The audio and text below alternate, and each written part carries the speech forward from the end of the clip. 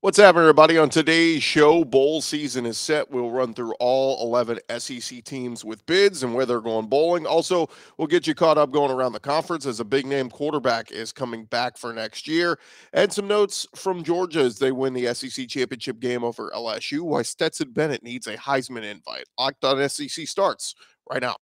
You are Locked On SEC, your daily podcast on the Southeastern Conference. Part of the Locked On Podcast Network, your team every day.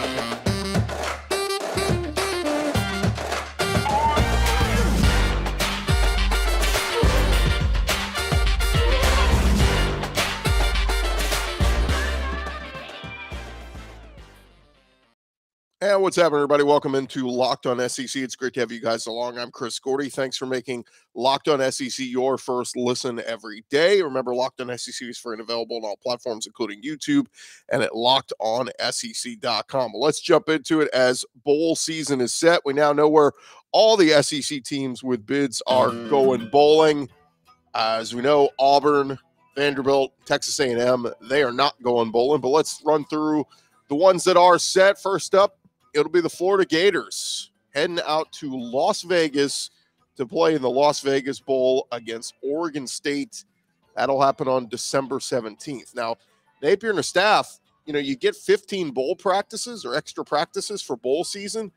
I don't know if they're even going to be able to get all those in because the Las Vegas Bowl is set to be played that's less than 2 weeks. That's a week from this Saturday. So they're going to have to move quick. It's also the final weekend before the early signing period. So Florida going to have to be killing a lot of birds with two birds with one stone before they head out to Las Vegas. Now, the Gators did go 6-6 in Billy Napier's first season.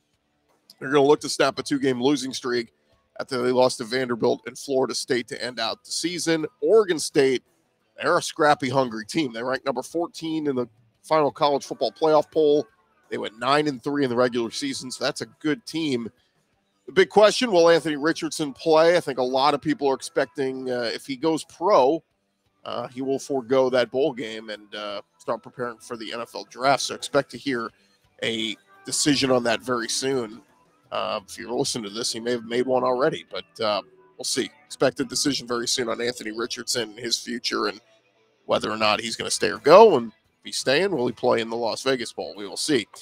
Next up, Eli Drinkwitz, Missouri Tigers. They're heading to Tampa to play Wake Forest in the Gasparilla Bowl. That'll be on December 23rd, so that's 2 weeks from this Friday. Game will be played at Raymond James Stadium. That's where the Buccaneers play. Mizzou secured bowl eligibility with a 6-6 finish, beating Arkansas in the BetOnline rivalry game. Wake Forest, their opponent, they dropped 4 of their last 5 games to finish 7-5. So they started real hot earlier in the year, and they stumbled down the stretch. Mizzou looking for their first bowl victory in the Eli Drinkwitz tenure. There was a report that came out on Friday that Mizzou refused to play Kansas in a bowl game. So it sounded like a Mizzou-Kansas bowl matchup was possible. And whatever happened there, Missouri fought it, said, no, we're not interested, whatever. That's not going to happen. But they will play Arkansas. Arkansas learned their bowl assignment, and the Razorbacks will head to Memphis to play in the Liberty Bowl against the Kansas Jayhawks. So 2 6-6 teams. Kansas really coming out of the gate strong earlier in the year, but sputtered down the stretch. That game will be Wednesday, December 28th at 4:30 Central. Will air on ESPN. It will be just the third meeting between the two schools, the first since 1906. So Arkansas versus Kansas. I know Sam Pittman really wants to finish the season strong. And some good news for him, we'll get into a little bit later, as KJ Jefferson announced he is coming back for next season. Ole Miss, they're going to play in this year's Texas Bowl. That'll be played on December 28th at 8 p.m. Central in Houston. Well, of course, we'll give you more info on that a little bit later. But they will take on Texas Tech. The Rebels are looking to end the season on a positive note. We know they opened the year 7-0, but won just one of their last 5 games down the stretch to finish 8-4. Kiffin has taken Ole Miss to bowl games in all 3 seasons as head coach there. Texas Tech, they come into the game 7-5. They finished the regular season on a 3-game win streak. They just beat Oklahoma. So Texas Tech, a very good team. It's not going to be an easy matchup for Ole Miss, but it's going to be a good one. South Carolina Gamecocks, They were one of the hottest teams down the stretch with wins over Tennessee and Clemson. They will play Notre Dame in the TaxSlayer Gator Bowl. That will kick off 3:30 Eastern on December 30th in Jacksonville. Shane Beamer and the Gamecocks, obviously they won the Duke's Mayo Bowl last year. Want to keep their bowl win streak going here. And teams, both of them did play Clemson, who they both beat. But Notre Dame, a lot of bowl games, so we're trying to vie for them. A very sexy Notre Dame team, and that's a heck of a matchup for South Carolina. Shane Beamer and company, they're going to get everything they want. Spencer Rattler still waiting to find an official decision on his future. There's been some reports saying that he was maybe leaning going pro after his wins in the against Tennessee and Clemson. So we'll see what happens on that. But Gamecocks are going to need Spencer Rattler in that one if he's sticking around to play and beat Notre Dame. Kentucky Wildcats, they will take on Iowa in the Music City Bowl as they head to their 7th consecutive bowl game. And it's a rematch. It marks the first time in school history that Kentucky will play the same bowl opponent in back-to-back seasons. The Wildcats beat the Hawkeyes 20-17 in the Citrus Bowl last year as they recorded their second 10-win season in 4 years. But Kentucky versus Iowa, tough part for Wildcat fans, it's being played at the exact same time as Kentucky-Louisville in basketball. So you kind of have to pick your loyalty there. Do you want to watch the football team? Do you want to watch the basketball team? Tough go for both fan bases, or for the fan base having to split duties like that. Mississippi State Bulldogs, they were named to the ReliaQuest Bowl. It's the artist formerly known as the Outback Bowl. That will they will take on the Illinois Fighting Illini. This is the 13th consecutive year that Mississippi State will go to a bowl game, so very cool stuff there. But Mike Leach will go up against former Arkansas head coach Brett Bielema, who had a nice year over at Illinois. Will Rogers, see how many yards he can throw for against a very good defense. So Illinois has had one of the better defenses throughout this season. Been ranked up there with Georgia in a lot of statistical categories. Tennessee, they're going to take on Clemson in the Orange Bowl. So that is a very big honor for them to go to a New Year's Six Bowl. And going to be a lot of orange everywhere. It's already the Orange Bowl. And then you get Clemson and Tennessee both wearing orange. It'll be a lot of orange and white. Josh Heupel, he has the Vols at 10-2 in year 2, despite not having quarterback Hendon Hooker. They're going to look for their 11th win of the season. Clemson, they finished 11-2 and just won the ACC title game in convincing fashion over North Carolina. LSU, they're going to look for their 10th win of the season in year 1 of Brian Kelly as they're heading to the Citrus Bowl to face Purdue. Both teams looking to bounce back from losses in their conference championship games. LSU fell to number 1 Georgia. Boilermakers fell to Michigan. For LSU, it's an unfamiliar opponent. They've never played Purdue before in football. But for LSU, this will be their 3rd postseason trip to Orlando since 2016. Brian Kelly's squad will return to Camping World Stadium to open next season against Florida State. So get used to this venue, LSU fans. That Citrus Bowl will be January 2nd at 1 p.m. Eastern on ABC. Ironically, last time LSU went to the Citrus Bowl, they lost to Notre Dame and Brian Kelly, now their head coach. The other New Year's Six Bowl, we said Tennessee's playing Clemson. Nick Saban's Alabama squad, they're going to the Sugar Bowl as the top-ranked SEC team outside the playoff field to take on Kansas State. One of the biggest questions is what star players will play. Nick Saban said he has not spoken to Bryce Young or Will Anderson in regards to their bowl game plans. He said, quote, they participated in the workouts that we had last week. We'll get an opportunity to talk to them at some point this week. A lot of people thinking both Bryce Young and Will Anderson going to opt out and go start preparing for the NFL draft. So we'll see what happens there. And lastly, Georgia, of course, Kirby Smart, the Bulldogs enter the college football playoff as the number 1 seed. They will take on Ohio State. Last year in the playoffs, they beat Michigan in the semis, and now another Big Ten team awaits them. Kirby said, we can't play the defense we played in the SEC championship and expect to be any kind of champions, semifinal or national championship. Got some work to do. Our guys, I know, will be excited to get back to work. And there you have it. Those are the bowl game assignments for all of the SEC squads. There's some really good games in there, but the biggest one, of course, Georgia, the lone representative from the SEC to make the playoff. There were some people thinking maybe Alabama could get in there. We'll tell you what Paul Feinbaum had to say about that in just a second. But thank you guys again for making Locked On SEC your first listen every day.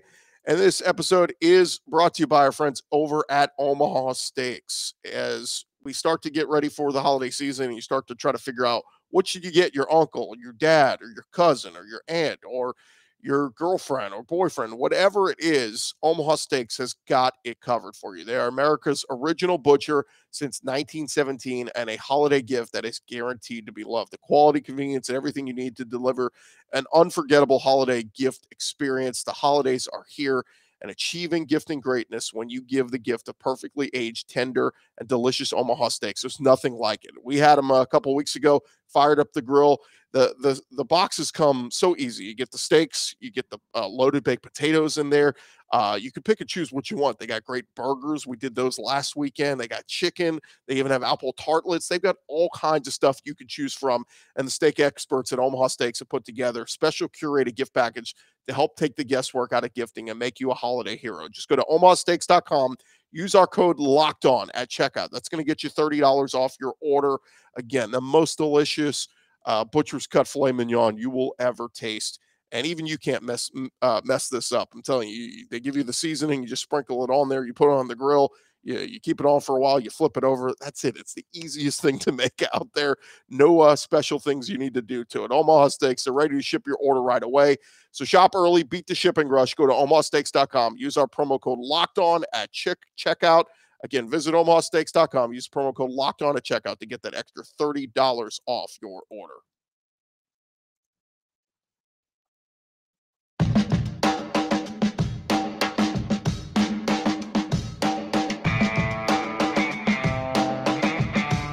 Going along here, Locked On SEC, and we got so much still to cover here. So without further ado, we ran through the bowl games. We're going to get to the SEC championship in just a little bit, but let's jump into it. Let's go around the conference. Boots out to the right. Takes the handoff.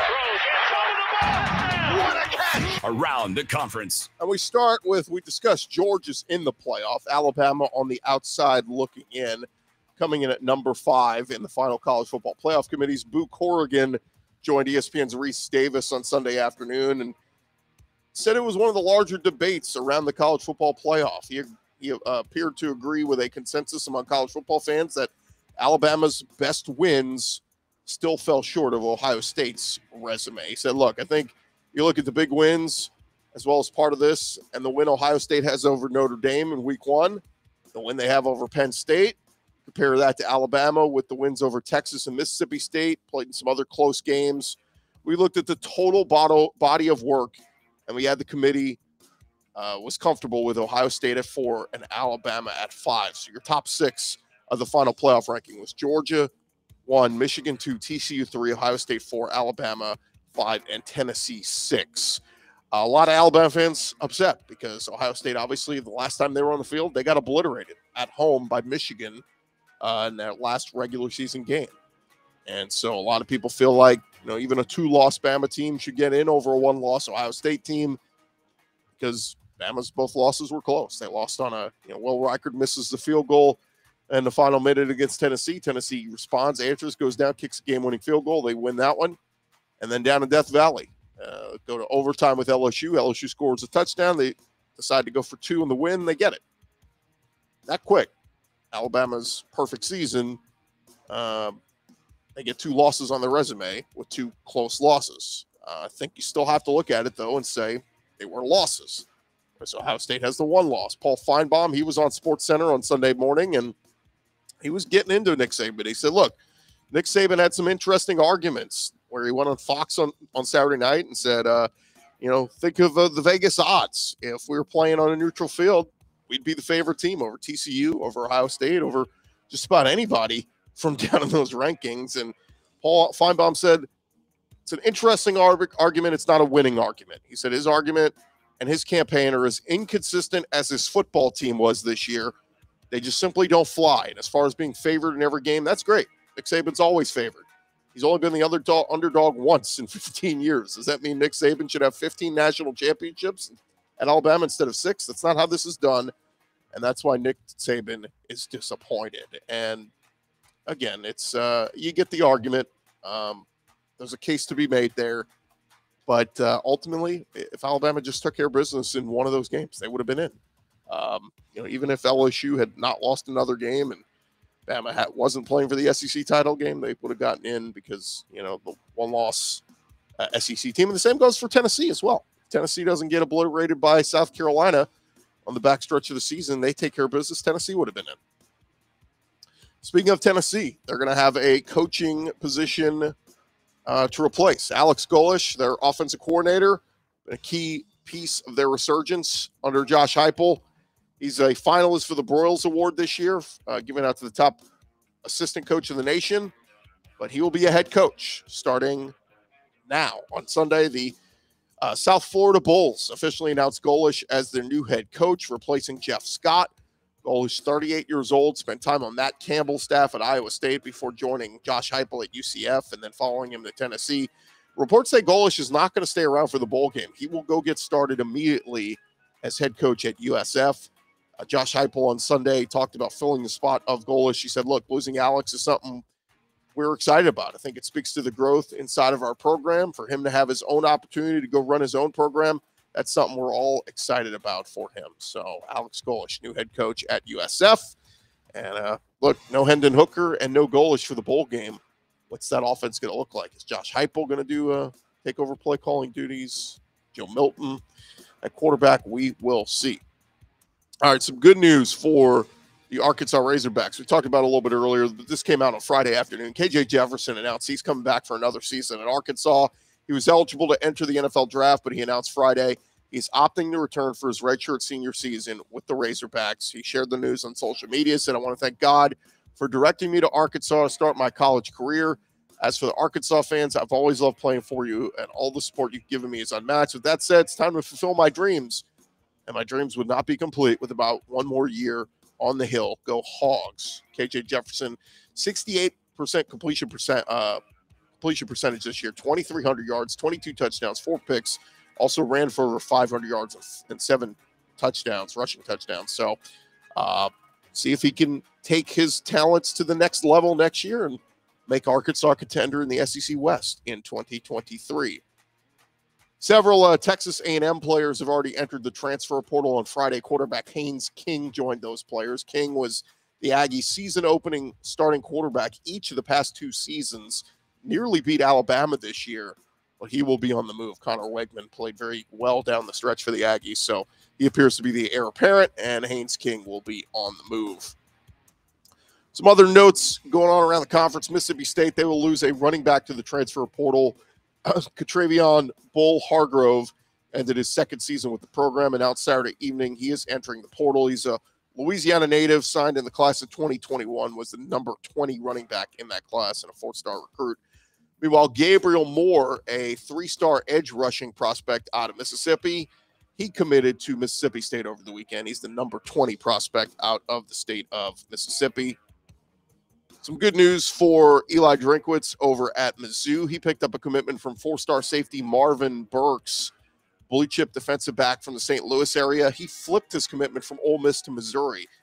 Surprised a lot of recruiting experts when he chose Ole Miss back in October, but he has flipped now to Mizzou. He's now the highest rated defensive commitment of 16 pledges for Eli Drinkwitz 2023 class. And for Auburn, some bad news for them. They suffered a decommitment from defensive lineman Jamarion Harkless, a 3-star defensive lineman out of the state of Kentucky, the number 90 defensive lineman in the class of 2023. Makes sense. A lot of the guys that were recruiting him were the previous staff at Auburn, and Hugh Freeze taking over. And he'll build his own class here ahead of the early signing period. And there you have it. That is the latest news going on around the conference. When we return, we'll get to some news and notes from the SEC Championship, as I think Stetson Bennett needs to be in New York for the Heisman Trophy ceremony. We'll get to that in just a second. But first, this episode is brought to you by our friends at SimpliSafe at Locked On SEC. We believe the home should be where you and your family feel safest, especially over the holidays. This season, give yourself and your family the gift of peace and protection with the #1 rated home security system. That's SimpliSafe. And right now, SimpliSafe is offering our listeners 40% off a new security system. You don't want to put this off. Great reasons to love it. They were named the best home security system of 2022 by U.S. News and World Report. That's a 3rd year in a row. In any emergency, 24/7 professional monitoring agents use their Fast Protect technology exclusively from SimpliSafe to capture critical evidence and verify that a threat is real, so you can get higher priority police response. It is tremendous. Their service costs under $1 a day, less than half the price of traditional home security systems. And with their top-rated app, you can stay in full control of your system, arm or disarm, unlock for a guest, access your cameras, whatever it is. Don't miss your chance to save big on our favorite security system. Get 40% off any new system at simplisafe.com/lockedoncollege. That's SimpliSafe with an I /lockedoncollege. There's no safe like SimpliSafe. This episode is also brought to you by our friends over at the Tax Act Texas Bowl. It is Houston's biggest college football event, and it is returning December 28th with the Tax Act Texas Bowl. Now we know who is playing. It is Ole Miss versus Texas Tech. So for any Rebel fans out there, don't miss your chance to be part of the passion, the pageantry, and the fun as the college football season draws to a close with conference bragging rights on the line. Tickets have gone on sale. You can visit the website today and get your chance. Tickets and suites are on sale now. Ticketmaster and at taxacttexasbowl.com. Tailgating, live music, great food and drinks, and the spirit and energy that make college football so much fun. It'll be a full display December 28th in prime time at NRG Stadium. Again, don't miss your chance to go out and see the Rebels taking on the Red Raiders. Ole Miss versus Texas Tech. Taxacttexasbowl.com for all the details and get your tickets. That's taxacttexasbowl.com.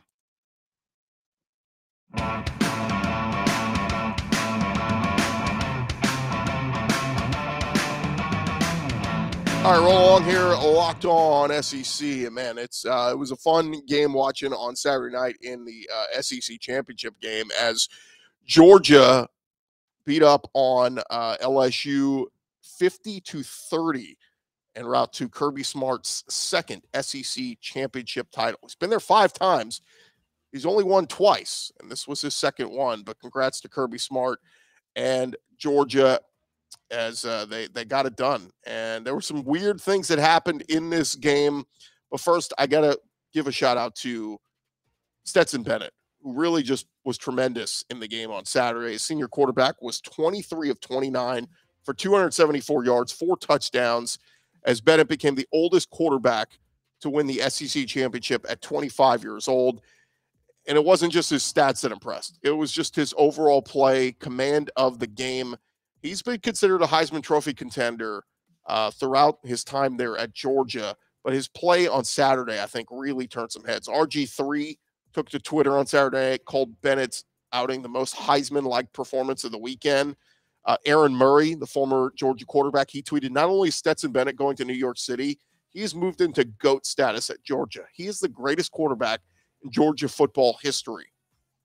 For the year, Bennett has 3,400 yards, 20 touchdowns, just 6 picks. He also has 7 rushing touchdowns, leading the number 1 team in the country. And it's just been an outstanding year. And it was an outstanding cap to a fantastic season as Georgia goes undefeated. At the championship podium after the game, Kirby Smart, very complimentary of Stetson, and went on to say that the win was very satisfying for all the fans who stuck around the whole game, came to Atlanta, took over Atlanta. Talked to some friends who were there. They said, typically when a team goes, like when LSU's been in the past, I was there in 2019, it was maybe a 60-40, maybe even more 50-50 in 2019. There was a lot of LSU fans there. But, being right down the road from Athens, typically Georgia represents well. They said it was more 90-10 this time around. I mean, LSU fans just, after the loss to A&M, they just felt like they had no chance in this one. And Georgia really took advantage early. Christopher Smith scooped up that blocked field goal attempt from LSU and returned it all the way down for a touchdown that put the Bulldogs up 7-0. Nazir Stackhouse got his hand on the ball. It was so funny, though. So many people didn't know the rule. Nobody knew it was a live ball. You thought, block kick, that's it. All right. Even Todd Monken in the booth was shown on camera yelling, no, don't touch it.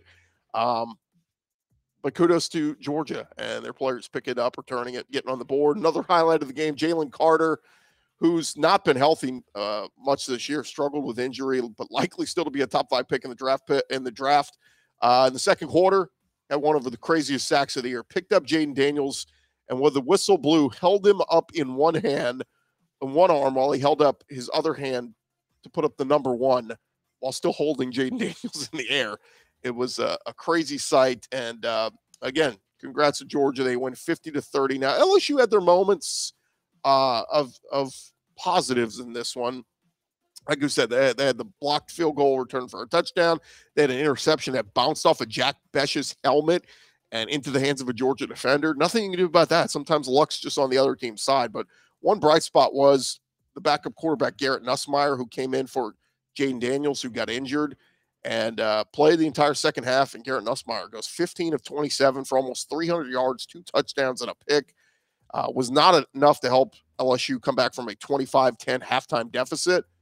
But looks like they've maybe got their guy of the future. We're going to see what happens with Jaden Daniels here. Some people were thinking maybe he might go test the NFL draft waters or whatever. But Garrett Nussmeier certainly looked the part, like a gunslinger, letting it fly out there. And LSU's wide receivers certainly took advantage. Malik Neighbors, Kayshon Boutte, all those guys look good. And LSU did outscore Georgia in the second half, 20-15. But, of course, Georgia up 35-10 at halftime. Georgia scored those 35 points in the first half. That was tied for the most points in the first half in SEC championship history. So, again, congrats to the Georgia Bulldogs. They get it done. And, again, maybe some questions about the leaky secondary there, especially in that second half. Going to have to take care of that to beat a good Ohio State team. But Georgia just ran the ball as dominant as they always do. That three-headed running attack is so good. And, it's going to be fun. It's going to be fun to see what they do game plan-wise to get ready for Ohio State. One more note coming out of the weekend. Greg Sankey, speaking with the media on Friday at the SEC championship game, he did confirm that a decision on a 9-game SEC schedule may not come until later next year, and confirmed that there's just a date of uncertainty remaining on when Texas and Oklahoma are going to join the conference. We know the schedule's already set for next year, so nothing's going to happen next year, but you got to get the ball rolling, right? You got to start to figure all this out and who's going to play who and, how are you going to do all this? So, but Greg Sankey said nothing's going to be announced anytime soon. Sounds like they will take their time. And so, anyway, college football playoff set. Georgia number 1, Michigan 2, Ohio State, or TCU 3, Ohio State 4. So Georgia versus Ohio State on New Year's Eve. That is coming up in the Chick-fil-A Peach Bowl. And I know Georgia, they well represented against LSU in the SEC title game. Got a feeling they're going to be well represented against Ohio State in that one. So congrats to them. Help us, Georgia. You are our only hope for the SEC to try to win yet another national championship. Thank you guys again for making Locked On SEC your first listen. For your next listen, go check out Locked On Sports Today podcast, the biggest stories of the day, plus instant reactions, big game recaps, and the take of the day, available on the Odyssey app, YouTube, or wherever you get your podcasts. I'm Chris Gordy. Thank you guys so much for watching and listening. Subscribe if you haven't already on YouTube, and, of course, wherever you get your podcasts. We'll talk to you guys tomorrow, talking all things SEC, right here on Locked On SEC.